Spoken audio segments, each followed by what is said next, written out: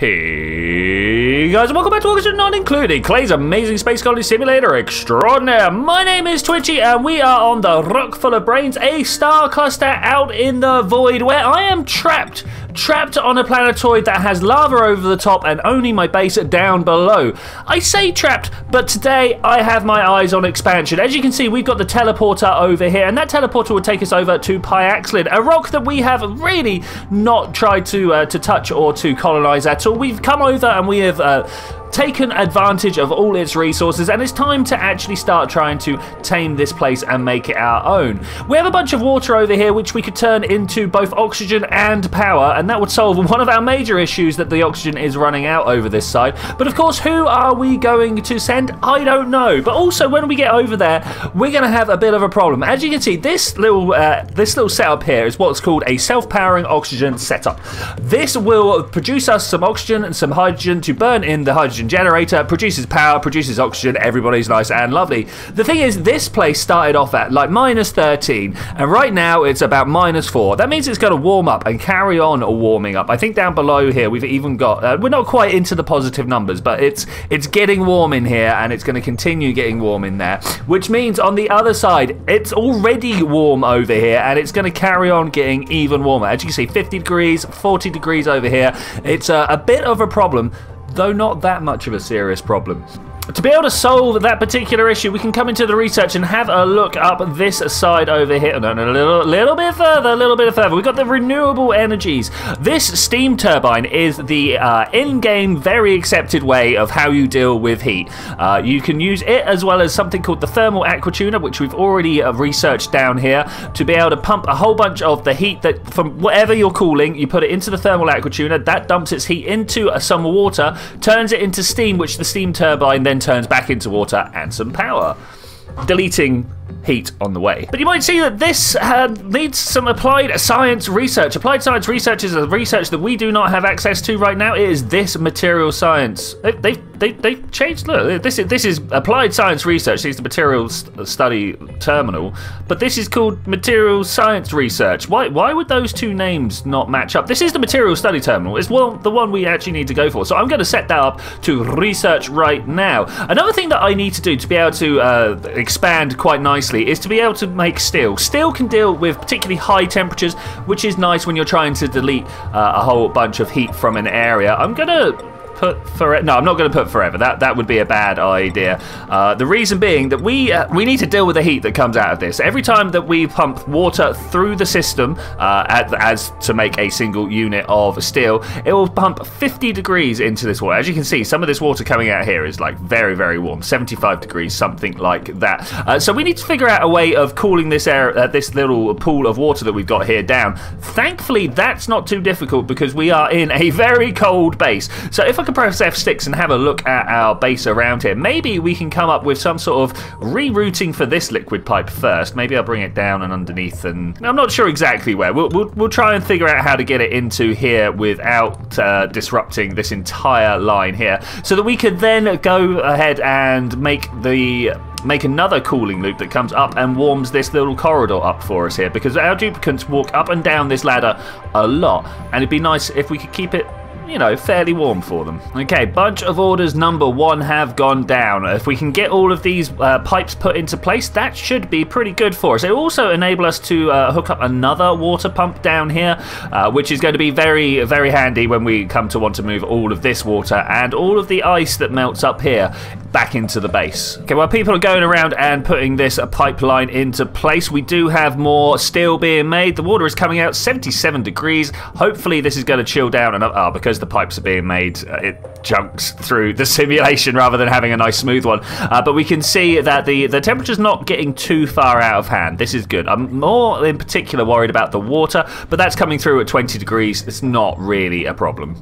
Okay, it's not the neatest loop I've ever done, and the bypass is also in place. I'm wondering whether I just want to connect these up for now. I was giving real thought to having this pipe come down and pass through its own radiant system, maybe even just take these radiant systems at the top here. Let's cancel that. And then and then use the liquid as the swap medium, if you will. But just sending it around the outside like this should also bring this water, as long as it's not down too far, into nice temperatures here. We've got 6, we've got 7. We are not pushing down into freezing anywhere, so I think we should be fine. Gotta say though, I am not happy with this bit of pipe here. It's probably causing quite a severe... Oh no, there's no decor problems with that. Okay, that's fine. Also, just in time for the materials science research to come in. Okay, beautiful. I have no idea where we're going to put this.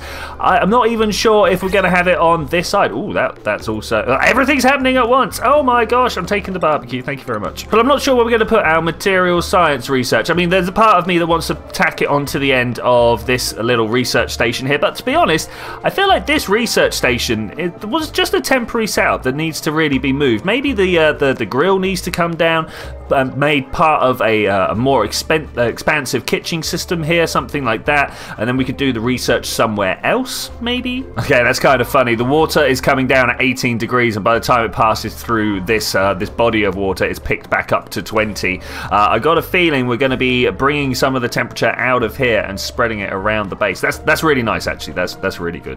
And with that cooling loop in place, I'm actually going to hit the forever button here. We're going to run out of iron at some point. We're also going to run out of lime. Lime seems to be the bottleneck. That should be fine, though. 70 of iron, 10 of lime. Yeah, no, we should be fine. Okay, quick bit of calculator maths. 2665 divided by 70 gives us 38 steel cycles for the amount of iron that we've got. And of course, we're only going to have 13 for the lime, as 130 divided by 10. Just knock that 0 off the end. Beautiful. So yeah, lime is the issue at the moment. That's not the biggest problem, because of course, if we go over to Pyaxlin over here and get rid of this, you can see that in these oil biomes, there's a thing called fossil. Fossil you actually grind down into lime using the power of the stone crusher, so that shouldn't be the hardest problem to overcome. Of course, it does mean we have to come over to Pyaxlin here and get this place up and running. I think the water might be the first. If we send Curie over and then just try and get the water system built, can I just build one? Is that a thing I can do? No, there's no materials over here. We need to go dig stuff. Okay. Looking at this path I'm going to take to go through and dig up a whole bunch of copper, we could probably use the algae to set up our first serious oxygenation system here whilst we try and work on the rest of the system. That might be a winner. Of course, we don't have power down here. That's the other thing we need to do. That's kind of why we wanted to get the water set up, so we could have power. Also, there's a couple of geysers here. One this side, one this side. I have no idea what they are. We really need to get down and dig them out. Can we do that as part of this going to get materials run? I bet we can. So there's no food available when we get over there, but I think we can solve that one. I'm just going to send Curie straight away and then look for the teleport device. Oh man, we've done this a lot in past playthroughs where I'm actually going to send food through the teleporter to feed Curie and try and get some food sorted on the other side. Honestly though, I'm not sure what we could use on this side. There's a lot of water. Maybe we could keep the millwoods up and running. Bristle blossom also. I mean, there is dirt and sandstone. Yeah, I mean, I suppose the millwood is a good start, but it's not really where I want to stay. Okay, Curie is ready for teleport. Let's send her onwards. Maybe we could sort something out over there. I don't know whether Curie's going to be able to farm on her own. If I was to, for instance, put down a whole bunch of millwood here, we'd have to try and deal with the chlorine, though it's not high pressure chlorine, so we might be able to deal with that another way. And talking of, shall we set up that oxygenation station as I was talking about? Shall we go generator, tiny battery, oxygen diffuser? Okay, that should be a good starting system. I do, however, need to tell Curie that actually, could you please come up here first. Look at that restraint, by the way. I put it in on a 6, not a 9. I'm growing as a player. Okay, turns out we got 5,000 calories just kicking around somewhere. Have we uncovered some muckroot? Yes, turns out we have. I don't know where it is, but we have uncovered it. There's some muckroot. Hey, that was their when I was looking anyway. Maybe because it's not in the ration box. I don't know. I don't know. Okay, so the buildings have been built, but unfortunately no one's going to be coming through to replace the algae here because Curie likes to dig and she likes to build. She doesn't like to supply. So if I go ahead and do this. No. Do you need the power? Do you actually need power before you can ask for it? Okay, let's do that one instead then. Okay, with her on the treadmill, the battery is filling up. Do we now have life support options over here? Okay, that's very good. Why isn't the life support super high for Curie? Let's turn that up there. Everybody should have a high life support drive. And then algae goes in and we're good, right? Yeah, there we go. Okay, beautiful. First thing that we needed to do has been sorted. We have got an oxygenation station underway. We are definitely making ourselves a nice, comfortable area to live in. I just need to leave Curie to do stuff for a little while now. Also, we're producing a lot of muck roots, so that's going to hold us good for a little while. Nighttime has been called the bane of my existence. Let's go back and make sure no one's doing anything crazy on reverse Lin. No, they're going to the toilet, they're having a good night's sleep. Okay, that's great, that's great. Okay, we've got a big exploration dig underway here. We're making our way down to the two geysers, 2 levels of neutronium. I'm not sure what's behind here. I'm hoping if we go out to the star map here that one of them is the natural gas geyser that we're looking for. That is going to be quite an easy power system. Can I turn that off and go back to where we were? Great. We do in fact have, if we come into the not the food, the power tab over here, where is it? Natural gas generator. We can pump a fair amount of gas from one of these. That one? I don't know.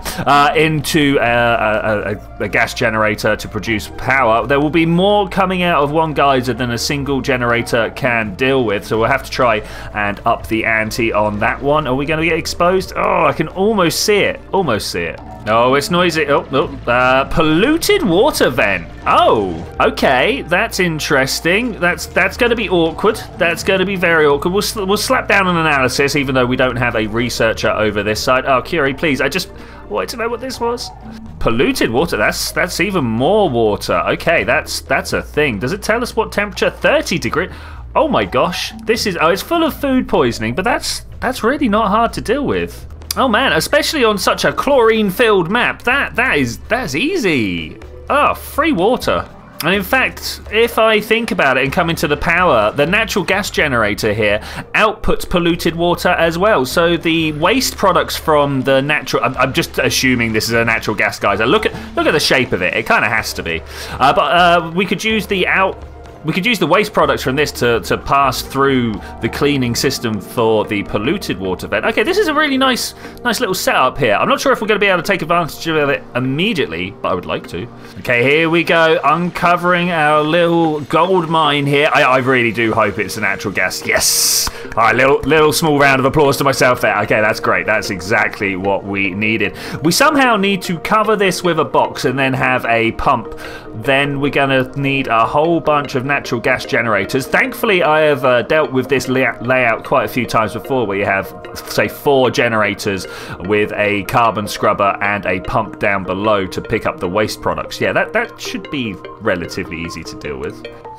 Because this geyser erupts at 150 degrees C, the first thing we're going to need to do is to send some steel across. I don't know who is ready to do that, but someone... Oh, it's nighttime. No one's ready to do that. Incidentally, we've made 1,400 kilograms of steel. That's pretty good, but the problem with that, if I come into... Is it refinement? It's not refinement.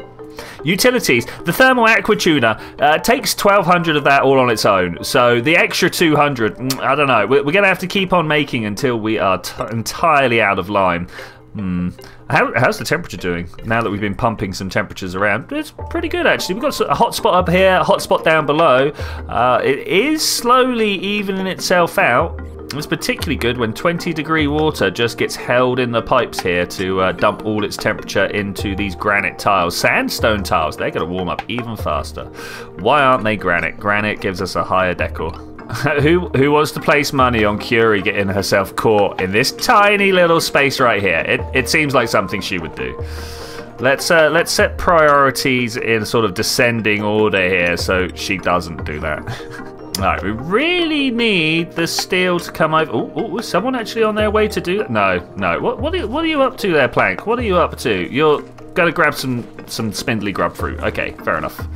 Okay, after ticking the allow manual use button, which is totally something that I always forget to do, we have now got Franklin running some steel from the bottom of the map up to the top. Hopefully this is all going to go over to Pyaxlin quite nicely. Where's it going to be coming out of? That's the question I have not answered. That's why we send stuff through.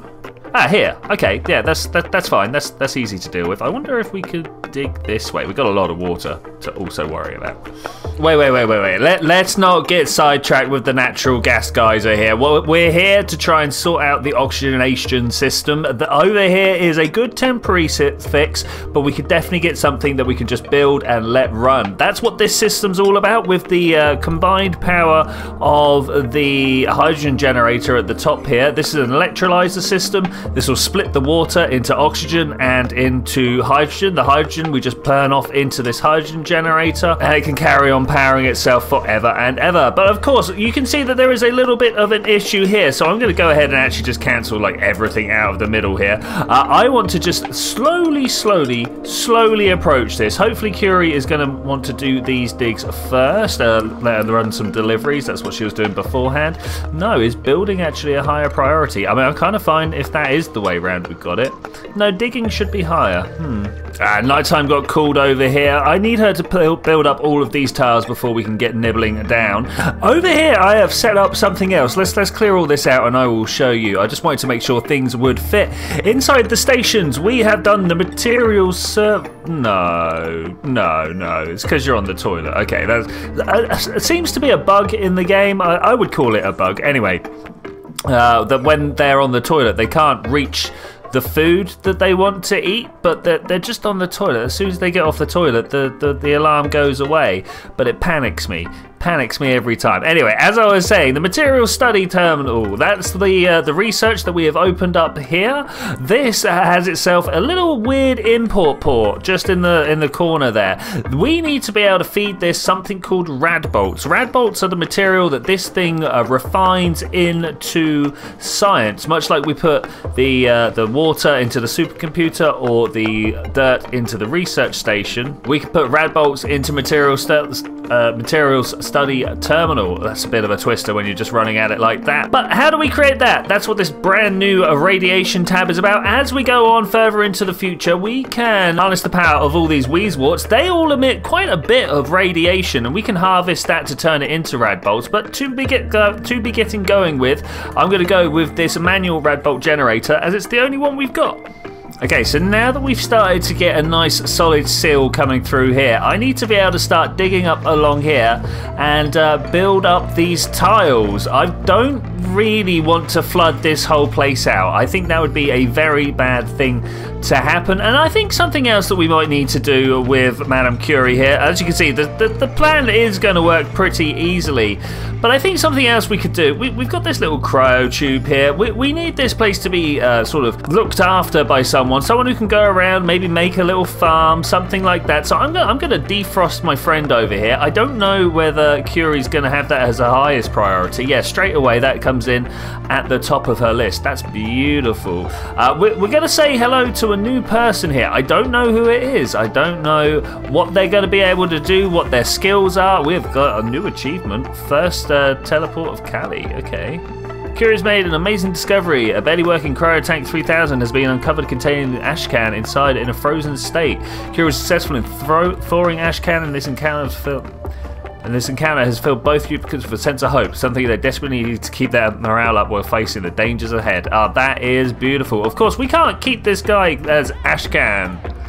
Maxwell of Equation Frame. He does a whole bunch of stuff with the flow of electrons, well, just flow in general and stuff like that. So instantly on with the power. Brilliant. That's exactly what I was hoping you were going to do. Well, we got to store some stuff, generate some power. 9. Store some bleach stone. Okay. Though it's good that this is here, because really, let's first off turn the bleach stone off. We want to set this up to send something else. let's go back to reversing. So everything is set up over this side, but as you can see, we have got a colony lax applied research scientist. That's right, our boy Max Planck down here does not have the skills that are required to be able to research the higher level stuff. So we need to come into his little skill panel here, applied science research. That's exactly what I said. And bam, it's disappeared. But we are awaiting rad bolts, and this manual generator, it needs to be fed stuff. Refines radioactive ores to generate the rad bolts. Well, where do we have a whole bunch of radioactive ores? That's right, up on the surface here. We've got a whole bunch of uranium just kicking around. Oh, colony achievement. First teleport of cool. Teleport a duplicant and defrost a friend on another world. Woohoo. There's a whole bunch of DLC achievements here. Anything that you see with this little yellow tag across the side is stuff that is specific to spaced out DLC. Anything without is across all of the game. Okay, and this has been some spot on build creep. We've managed to not spill a single drop of the water. That's brilliant. I'm also going to go ahead and raise this wall up a little bit here, drop down another wall there, because I think this is where we're going to put the liquid pump in. Am I going to make it out of steel? I'm not going to make... Yeah, no, I am going to make it out of steel because it can go up to 100 degrees. I'm probably not going to be wanting to pump it if it's 100 degrees, but we'll figure out how to cool this down at some point. That, after all, is what we're doing over here. Maxwell has been keeping this oxygen diffuser running most of the time when he's not sleeping. It turns out his long running time, he's very slow is what I'm trying to say there. Going over to the toilets and then coming back, he doesn't get enough sleep, so occasionally he passes out. Anyway, as great as it is to try and get some oxygen sorted and some food sorted, we are kind of waiting on something to make this whole oxygen generation thing more sustainable than rather turning it all on and watching everything melt. We need to of course, get this up and running, the rad bolt generator, as I've been saying. So we've kind of diverted some of our attention over here. We are now digging our way up, trying to get hold of some of these pieces of uranium ore that ideally aren't space exposed. You can see that on this little tooltip here, space exposure. That means that, well, would you believe it, there is a vacuum behind there, but more importantly, gases that flow into that vacuum get destroyed. And I kind of like my gases. I want to keep hold of them. But whilst we watch Curie get up for a day of digging uranium on the very outskirts of space, I want to tell you about a bunch of people that I dig very much. Scrolling up the screen right now, you will see a list of people. These are my patrons. Every single one of these people think that what I do here is worthy of continuing to exist, and thus they have thrown me some monetary compensation for my time. Through the wonders of Patreon, these people have shown me their support by a small monthly donation every month, thus compelling me to produce this entertainment you see before you. You are the rad bolts to my material study terminal. Thank you so much.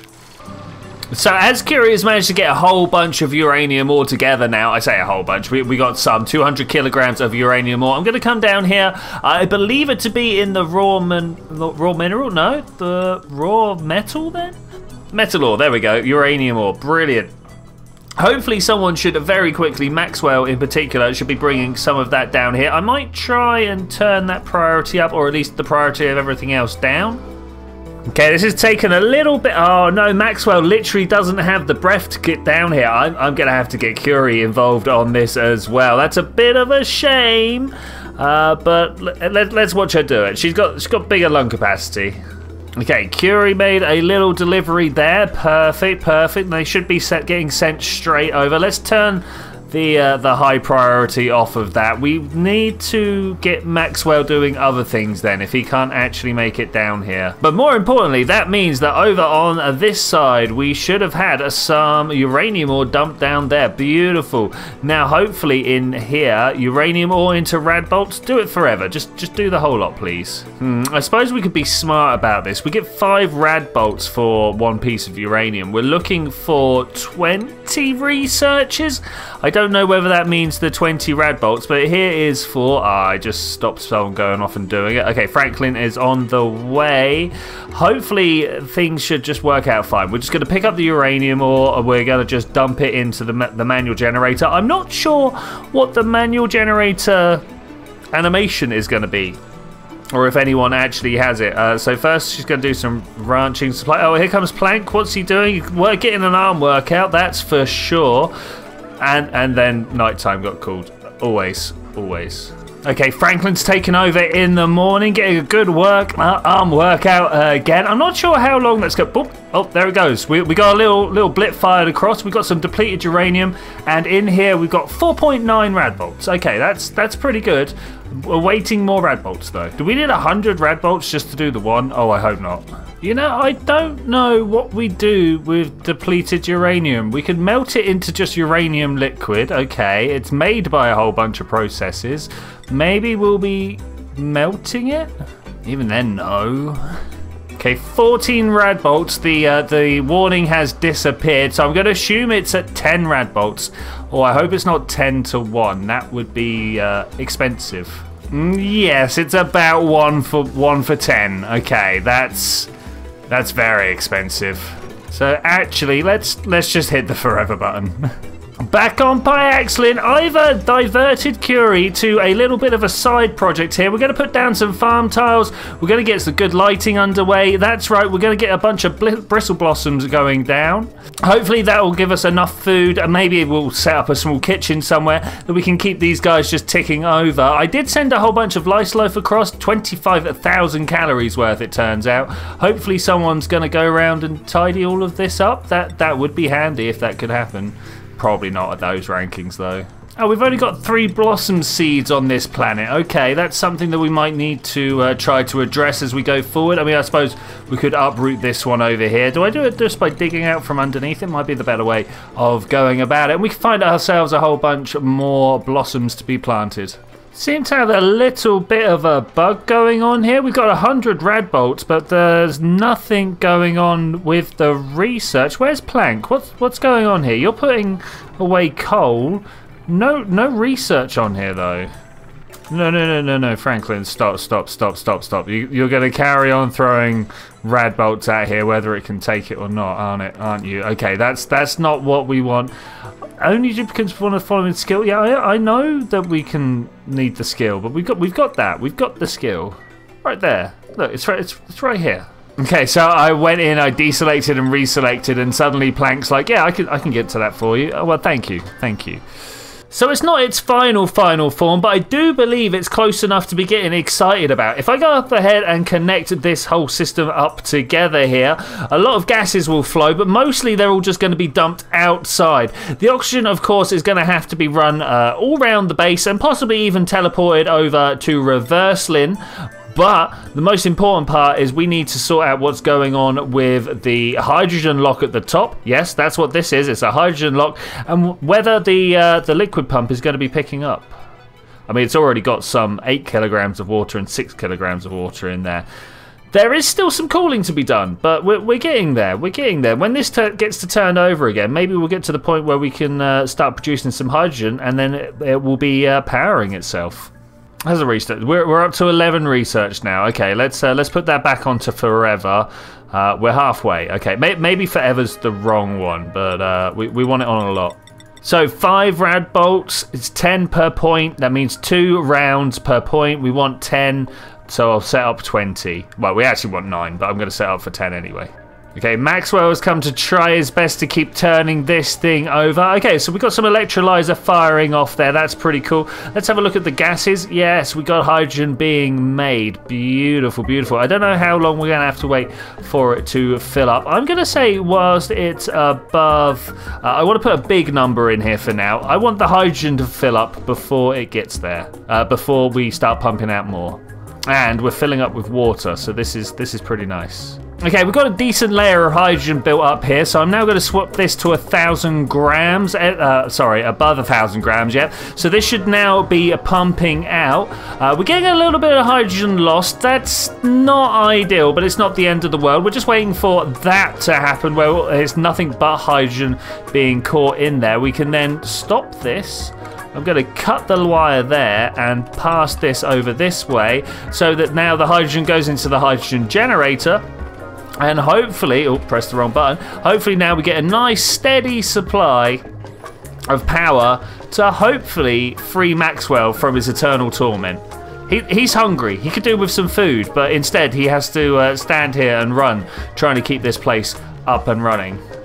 Okay, let's move Maxwell out of there. He doesn't need to be sat there anymore. Okay, so there we go. That's brilliant. We've got ourselves a self-powered oxygen setup ready to go. Maxwell, what are you doing? All right, fine. We'll let you run it out.